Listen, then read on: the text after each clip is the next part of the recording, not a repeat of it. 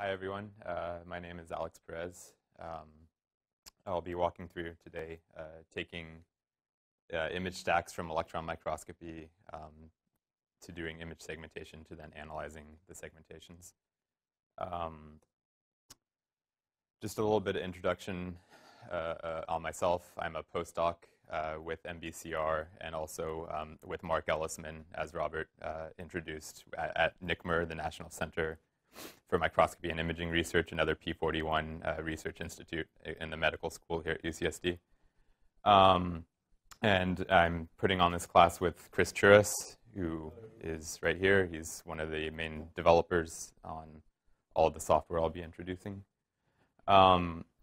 Before I get started, and this is going to be a significantly different response than when I asked this last year, raise your hand if you've worked with electron microscopy data before. Yeah, okay. What I'll do is I'm going to, the reason it's different is there's a lot of people from NICMR here, so we're all intimately familiar with EM data and a lot of this process. So for those who aren't, the first maybe hour of the lecture is going to focus on introducing you to what EM is, what the data is, how it's collected, and some of the tools we use. And then the first demo session after our coffee break will be introducing you to the tool called iMod that's used for manual annotation of the data. Then we'll show you a workflow we've developed to automate the segmentation process using a web portal developed by Chris and others. Then break for lunch, and then getting into what to do with those segmentations, how to take them to three-dimensional models, and how to analyze them and get quantitative data out of them, which is the end goal of the whole process.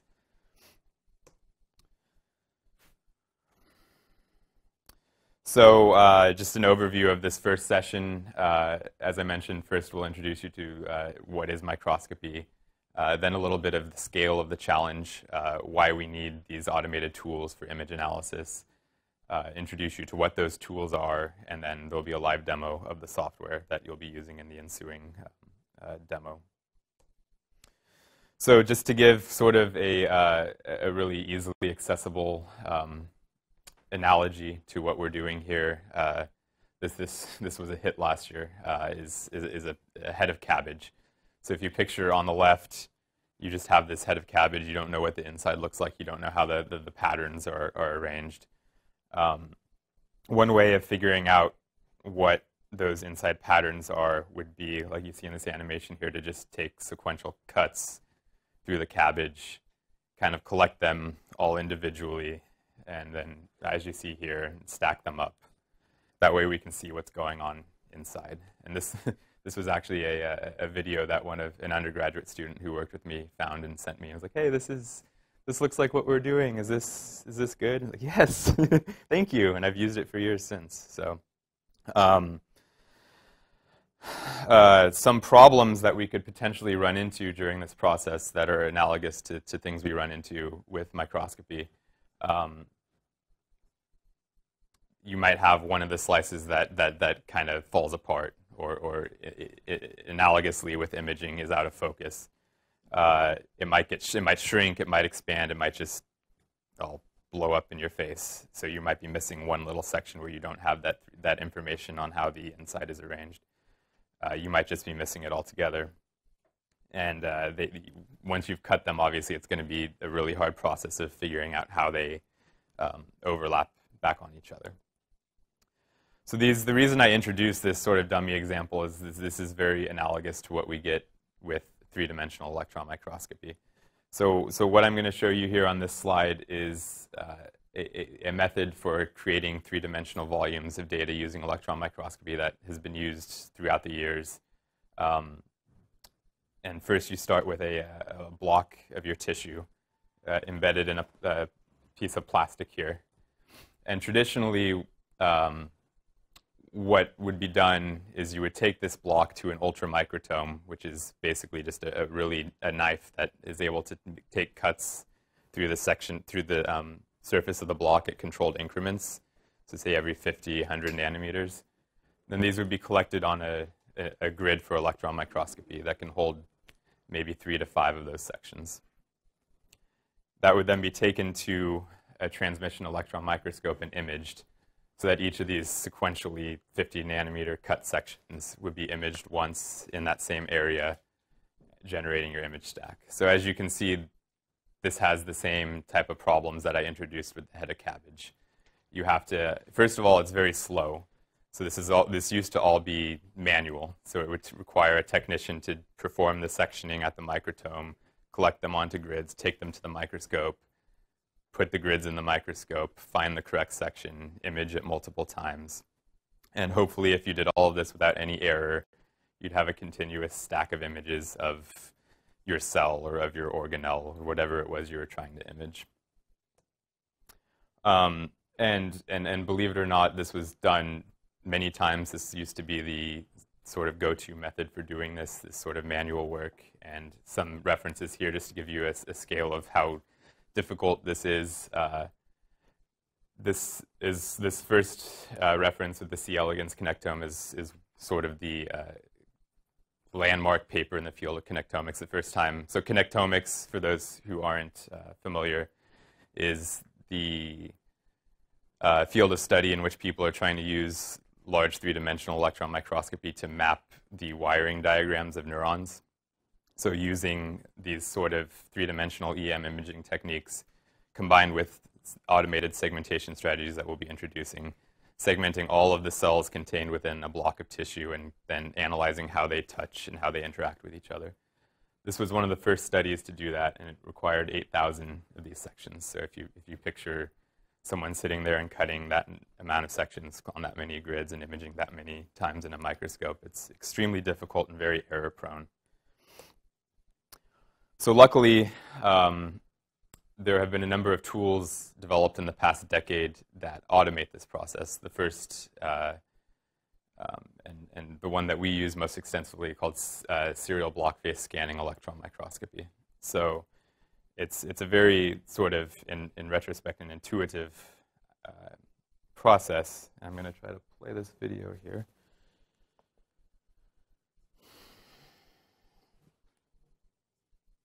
No. It worked this morning.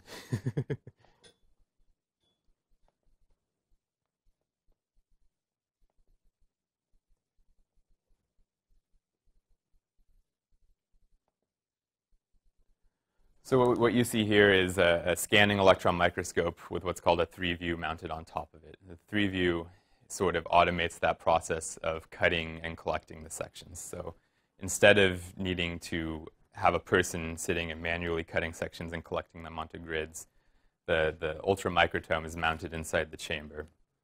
And when the specimen's inserted, the knife, in an automated cycle, just cuts one section off, and then the surface of that block is imaged using the SEM.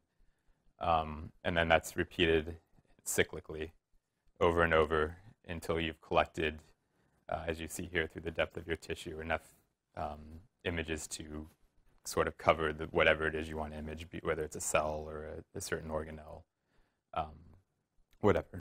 So here you see the electron beam makes a raster scan across the surface of that block after it's cut. And the advantages of this are that it's automated, it's a lot less error prone, and the images as they come off are already in pretty good alignment with one another because the block's just staying stationary. So instead of having to have a human go in and find your area on the microscope and hope it's close enough, where you'll have a lot of translation and overlapping sections, here they're pretty much stacked very reliably in alignment with one another.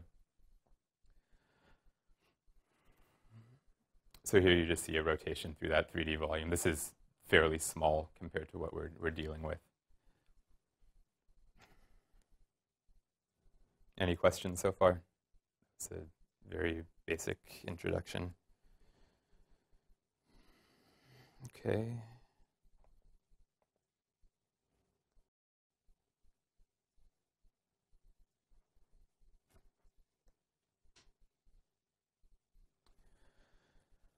So just kind of recapping what I've mentioned so far.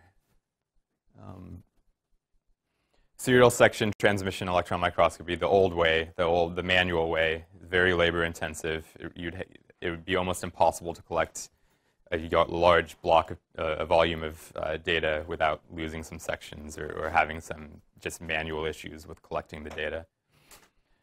Serial block-based SEM automates this whole process, gives us data sets that are very well aligned, and it basically lets us collect almost as large of a data set as you can give a block of tissue. So you can just keep collecting, it can keep cutting and acquiring, and at the end of the day, you have your gigantic set of data. As you can imagine, this has led to an exponential growth in our ability to acquire data. So one of these data sets that we're used to dealing with is about anywhere from 1 to 2, potentially more terabytes of image data. And that can be collected in a few days now, whereas that would have been previously a monumental task to acquire. We can now collect that in an automated manner really quickly. So a lot of the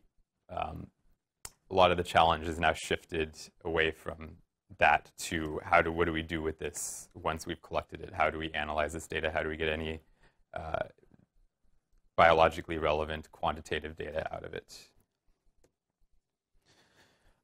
So here is just an example of one data set that was acquired using this technique. This red box here shows the region of interest that was imaged within the brain. This is a region of the brain called the suprachiasmatic nucleus. That's your master circadian pacemaker. This was a collaborative project that was really one of the drivers for the development of the technology we're discussing today. So what you see here in the red box is what's collected in this volume over here. So using our camera and detector, we get data sets that are about 32,000 by 24,000 pixels in one slice. And then this data set in particular is 1,300 slices, but that can be bigger or smaller depending on really the interests of your project. The other thing I should note is that we have high resolution. So this data set in the XY direction is about 4 nanometers per pixel with 30 nanometer increment steps. So it's anisotropic. So here we're going to play through that stack, and there'll be a higher resolution movie after this so you can really see what we're talking about. But we're going to zoom in here on just one of the cells. So each of these are individual cell nuclei. So you can see how expansive this is. It's covering hundreds of cells just within one field of view. And you have not only do you have the sort of breadth to pick up hundreds of cells at once, but you also have the resolution to identify all of the subcellular constituents within that cell. So as I mentioned, pointed out nucleus, mitochondria, lysosomes, synaptic vesicles, endoplasmic reticulum are all things that we can identify in these data sets. So using this technology, you can imagine any number of sort of experiments where you can have a control and have some sort of experimental perturbation to that and study how things are structurally changing. In the case of this study with the suprachiasmatic nucleus, we were looking at how structure changes at different times throughout the day because it's the master circadian pacemaker. So this technology really has enabled us to collect the data and really propose experiments using three-dimensional structural parameters that would really never have been feasible before. So as promised, here's a higher resolution view. Again, each of these are individual cell nuclei. You saw a blood vessel passing through there. And this is just a rotation through the stack. This is the same stack I referred to before, 1,300 slices down with 30 nanometer cuts. These are individual neurons colorized here that were manually segmented using the software that we'll be introducing. After this rotation, that orange one is going to become transparent, and you'll see it's filled with the organelles. So the yellow is the nucleus, and all the green are individual mitochondria. Those were all automatically generated using the tools that we'll discuss by the end of the day. So at the end of the day, the goal for everyone in this class would be to be able to load that EM data on your laptop, manually segment the data in a small amount, use some what we'll call training data, which I'll introduce in the next few slides, to train a machine learning algorithm to detect those organelles, and then three-dimensionally render them as you see here. So by the end of the day, you should all have something that looks like what you see inside of that cell, and be comfortable with that process of generating that. So now, a lot of you are probably wondering what I'm referring to by segmentation. I'm just going to introduce a very simple demonstration, again, to really introduce the concept. So here in the bottom left corner is a sphere, and let's say we wanted to, in an analogous way to what we were doing with the serial block base, let's take some sections through that sphere, as we've done here.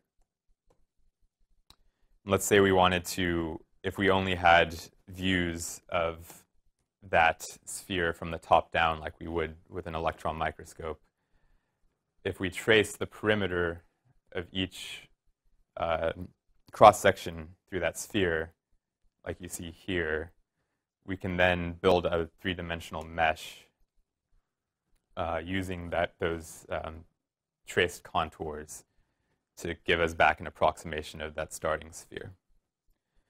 So that's analogous to what we'll be doing with EM data, except as has been the case so far, the actual biological data is many times more complicated than that simple example. So here we see two slices. These are actually of the same mitochondrion here that we see filled in with pink or magenta.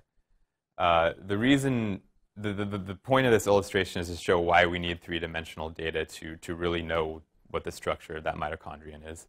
So if we had just that top slice there, you wouldn't know that those two belong to the same structure. So if you just had that image with no three-dimensional context, you would naively just say that those are two different structures because they're not touching each other. Similarly, down here, you'd say that was just one. However, if we fill in all of those intermediate slices and do that same thing of filling in the mitochondrion, you'll see that it evolves and branches into like a Y shape, as you see here. So without that three-dimensional context, you would have no idea that was A, that it was one structure, and B, that it had this sort of morphology.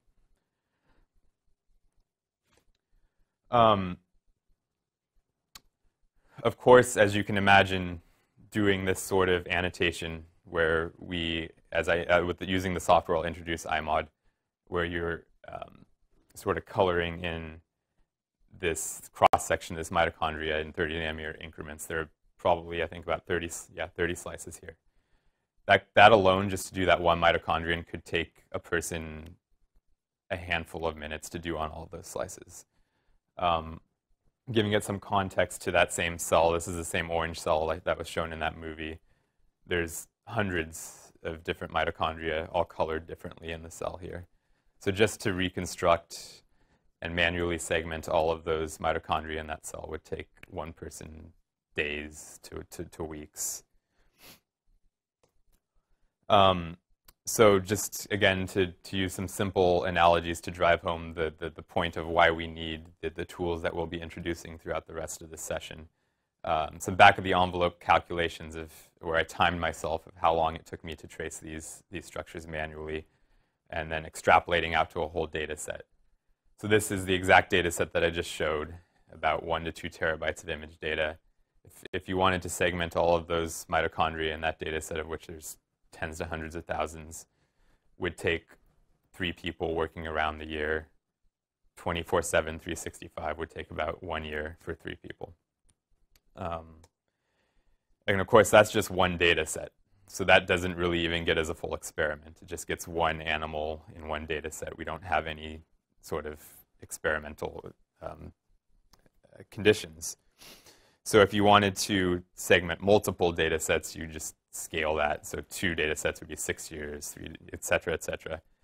Of course, the field's evolving towards wanting to image entire brain regions or even entire brains. So to image, if we had, say, an entire data set of an entire suprachiasmatic nucleus, which is a relatively small brain center, it's only about 10 to 20,000 neurons, and then we wanted to segment all the mitochondria out of that manually, would take 250 people a whole year. And then just scaling forward to do a whole mouse brain would take millions. To do a whole human brain would take almost the entire population of the world. So obviously this is infeasible even currently with just one data set, and extrapolating into the future it becomes just outlandish. So there's clearly a need for an automated solution, which is what we'll be introducing here. Obviously, the answer to this is to get a machine to help us with it. Unfortunately, image segmentation and pattern recognition is a very difficult field if anyone has any experience, and it's very hard to even detect very simple things from images, let alone mitochondria that might only be, a few intensity values on a grayscale histogram different from, say, a nucleus or something like that.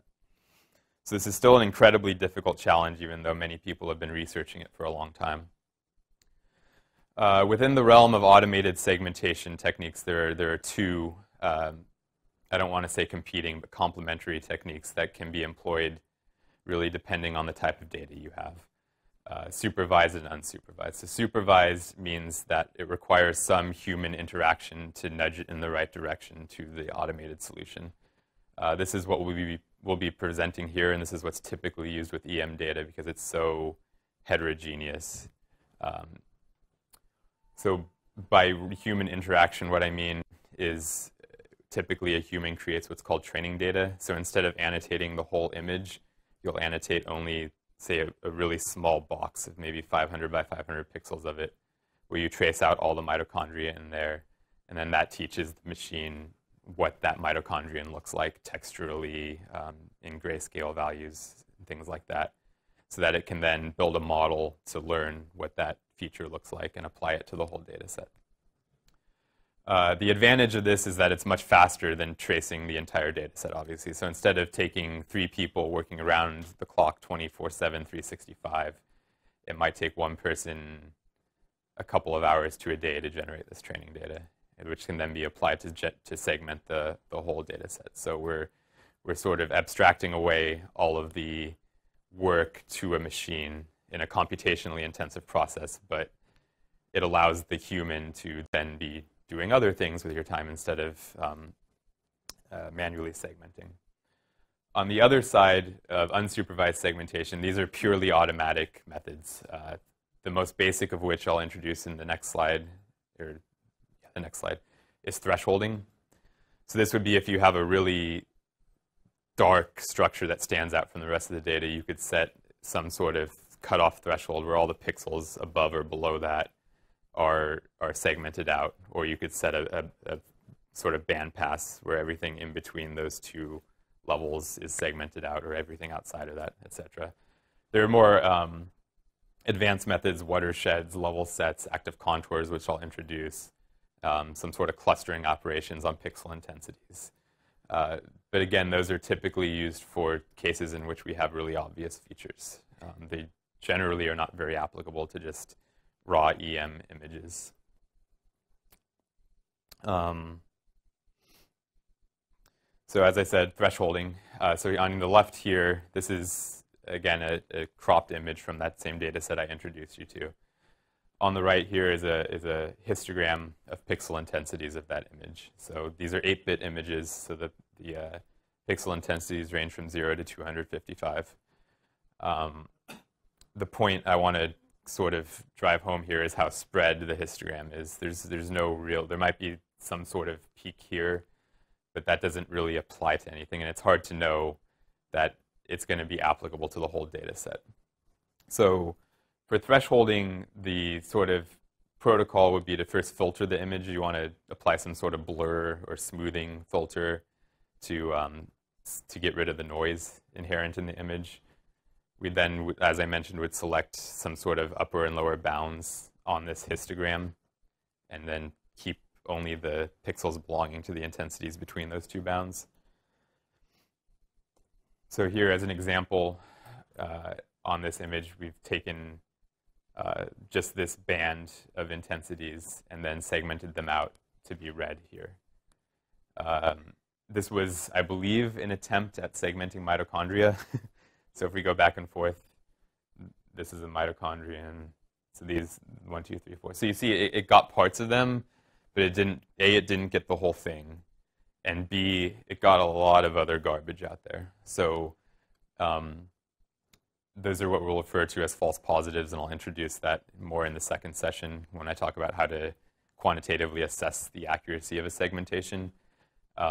Suffice to say that this would quantitatively assess to be very poor. So as I said, this type of an approach is really only useful for data where you have a really sort of maybe a bimodal histogram where we know one peak corresponds to exactly what we want, or something where there's a really obvious dark or light feature that stands out. So jumping into supervised learning approaches, which will be the sort of focus of the entire rest of this day. On the bottom left is a wireframe bounding box of the data set with some points scattered throughout. Those points are typically selected by the user, and then what happens is that a tile, in this case of 500 by 500 pixels, is extracted from the data set at the center of each of those points. So a user would typically go through and select, say, 50 points, 10 points, 20 points around the image that contain the feature of interest. So continuing with the mitochondria, say, we wanted to select a region that has some mitochondria in it, as you see here. Then what the user does is performs just some simple manual segmentation on just that tile again. So instead of doing a full image, it's just this tile where all the mitochondria are colored in red, and that's done manually by a user to ensure accuracy.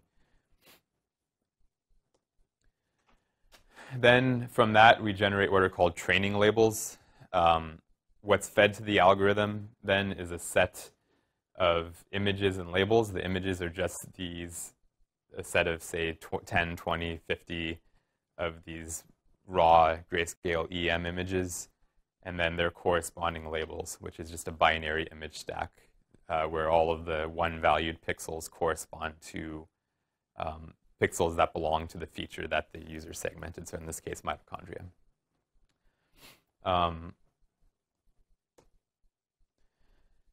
This set of training images and labels, or we'll call it a training set or training data, they're all kind of used analogously, is then used to train some sort of predictive model that can then be fed the entire data set. There are a number of approaches for this. There are a number of different models we can train. The one that we have been using most extensively is called the cascaded hierarchical model. This was a supervised segmentation framework developed by the University of Utah. The reference is here for anyone interested. This is a long-standing collaboration we've had here with the Scientific Computing and Imaging Institute at Utah, particularly Tolga Tazdazin's group. This was developed by one of his grad students. The novelty with this method is that it learns contextual information from the image, from the supplied images and labels across multiple scales. So not only is it learning image feature information at the native resolution, but then it also performs what's called downsampling. So if we start with a tile that's 500 by 500 pixels, downsampling takes it to 250 by 250 pixels by doing just an average, 2 by 2 average of pixel intensities, and then projecting that to the downsampled image. So this gets us coarser and coarser image features as we go up the hierarchy. And this proves very useful, particularly for EM images where, say, if you look really globally at a mitochondrion, you'd see sort of a membrane with some striations in the middle that belong to the cristae. And then if you look finer and finer, I mean coarser and coarser resolutions, those features will sort of start to blur together. So it's learning what they look like at different scales. Training a model or a classifier, those are used interchangeably, and I'll probably continue to use them interchangeably throughout. Trains a classifier or a model at each step. And then from each of those multi-resolution classifiers, trains one back at the native resolution. This is then repeated a number of iterations or stages. So this first trained classifier is then fed back into the loop as the ground state and repeated to just keep nudging it in the right direction. So for CHM, the number of iterations is referred to as the number of stages, and the number of levels is the number of times the image is downsampled. And we'll get into that once we start doing the demo and actually using it. When deciding the number of stages and levels to use for training your model, it's typically very experimental. You typically always want to have at least 2. Anything less than that just usually doesn't give you a very good model. As you increase them more than that, there's usually some sort of diminishing returns. It might give you a better result, it might not, and that's where the experimentation comes in. And you'll see this in the portal when you start running jobs in an hour or so. We typically start with 2 and 2 stages and 2 levels. And that's what I've typically always used as a starting point for my experiments. And then if that gives me a good result that I'm happy with, I move forward. If not, then we can increase one or the other and sort of experimentally determine which model is giving us the best results. So what does this process do? Once we've trained the model, which can take anywhere from a few minutes to maybe 24 hours, depending on how much training data we fed it. We then supply the test images. In this case, it would be the whole volume of data. And then at the end of the process, what we get out are what are called probability maps. This is another term you'll hear repeated frequently throughout the day. This is just an image the same size as the test image that's been input, where every single pixel in that image is assigned a grayscale value that tells you how certain the algorithm is that that pixel belongs to your mitochondria.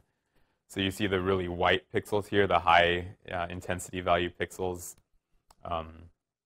are the regions that it's the algorithm's very certain that there's a mitochondria in there. You can see the correspondence with the yellow arrows here and how it corresponds to this image here. So in this case, the model performed pretty well. You do see some sort of really kind of light-ish areas here, and those can become problems later. Those are what you would call false positives.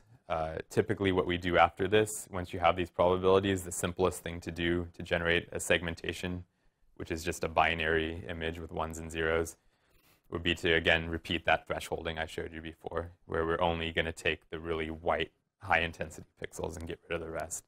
Sometimes that'll be good enough to get rid of these sort of darker areas. Sometimes it won't. And that's where a lot of the tools that I'll introduce in the second lecture after lunch will come in handy for sort of automatically filtering those out. Any questions on anything so far before I continue? Okay. So getting into a little bit of the implementation. How is this implemented? How do we get it to segment the full images?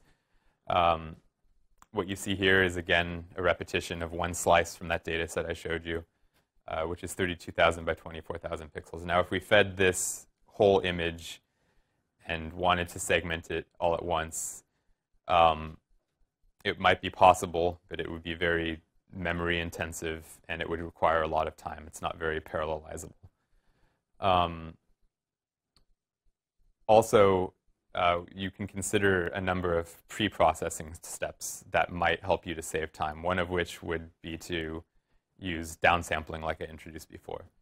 So what we do almost ubiquitously for all data is downsample it to some degree where we still obtain a reasonable segmentation.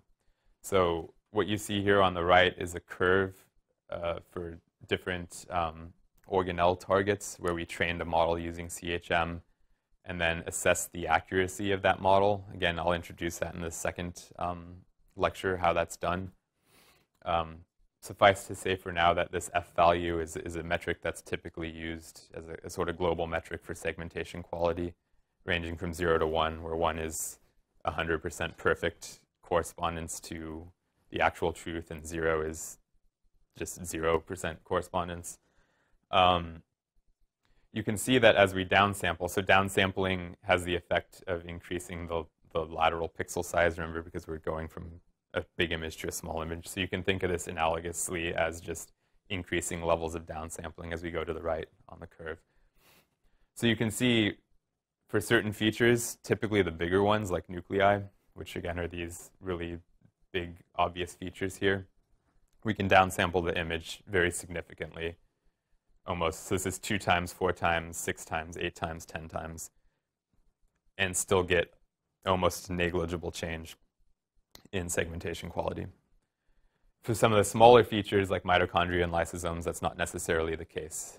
As you because they're already small, so as you downsample, they become increasingly smaller, or they become too few pixels for the sort of filters that are used to train the model to reliably detect. So the accuracy plummets. So using this sort of knowledge, we can devise our experiment in a much more educated way. So we would never really feed, if we wanted to segment nuclei, as is demonstrated here, you would never feed it that full 32K by 24K image. You would downsample to some degree first. So here we've downsampled by 10x.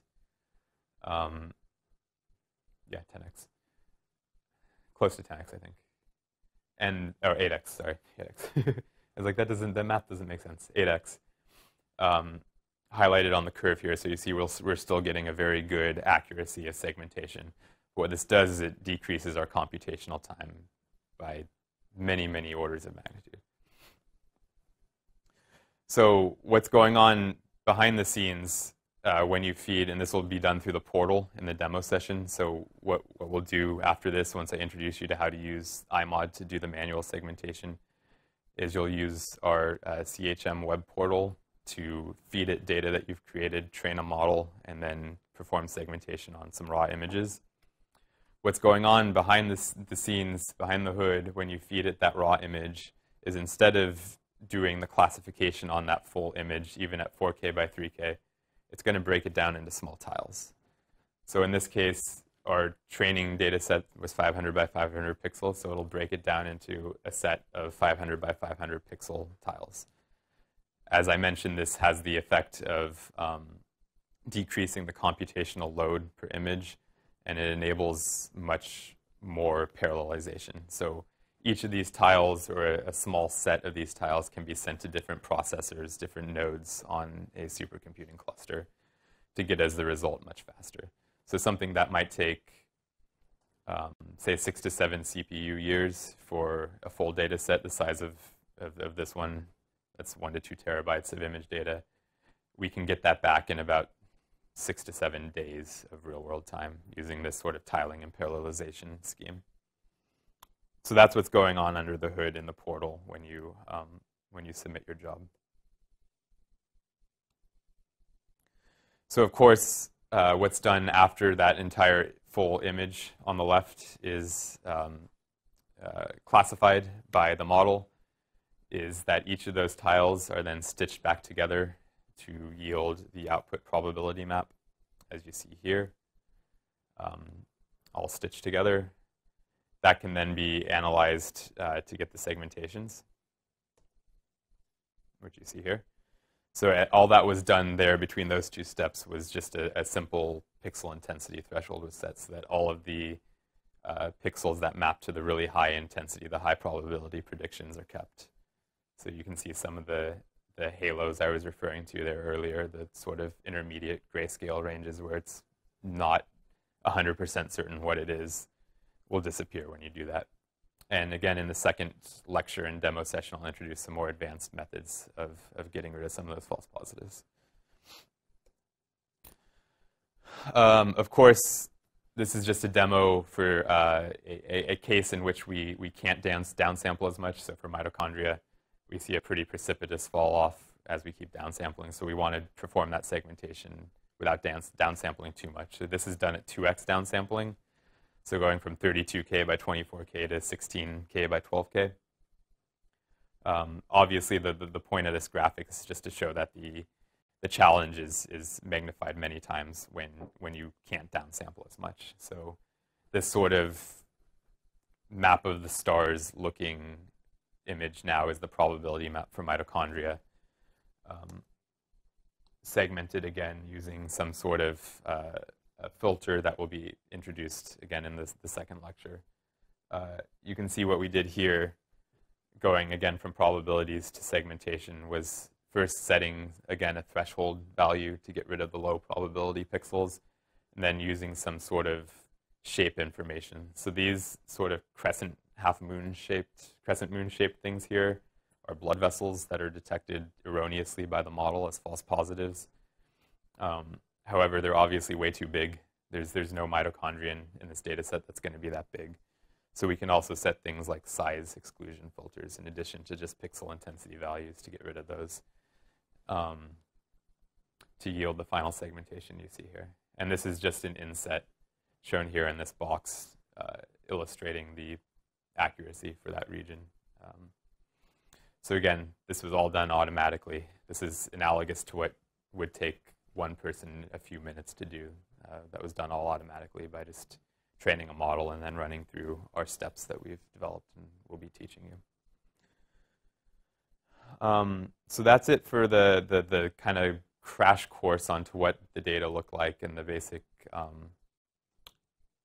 protocol for generating the manual and automatic segmentations. What I'm going to do for the next, I have about half an hour. For the next half hour is introduce you to the software, iMod, that will be used to manually segment the data and make the training data in your demo.